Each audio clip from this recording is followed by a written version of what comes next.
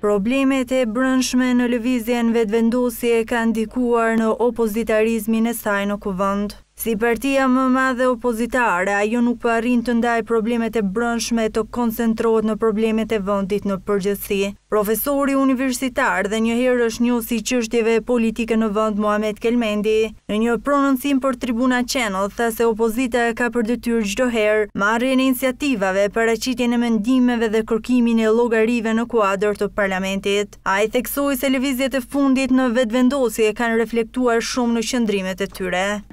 Vetëvendosja brenda vetvetes, është zbehur shumë iniciativa në shprehjen e mendimeve, në dhënien e kërkesave, në paraqitjen e sugjerimeve, në kërkimin e llogarive, dhe kjo reflektohet çdo ditë jemi duke parë në kodrat e Parlamentit të Kosovës.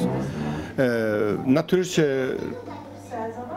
që kemi një qeveri funksionale, jam për atë që opozita me të vërtetë të luajë rolin e vet, që ato thyrje të mbrëmshme që i ka vetëvendosja mos të reflektojnë në kodrat e Parlamentit të Kosovës, po të paraqitin iniciativa, të japin mendime, të japin sugjerime, të kërkohet llogari, sepse kështu i ndihmohet edhe qeverisë.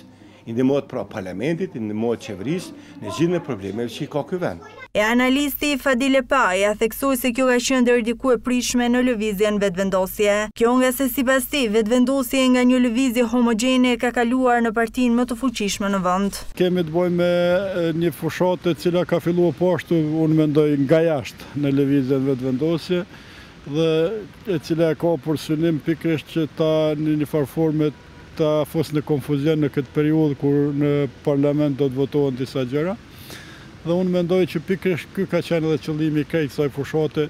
Vetëvendosja edhe në legjislaturën e kaluar mbahet në mend për opozitarizmin e saj të theksuar. Kjo parti do të mbajë të dielën mbledhjen e Këshillit të Përgjithshëm nga ku pritet zgjedhja e strukturave të reja.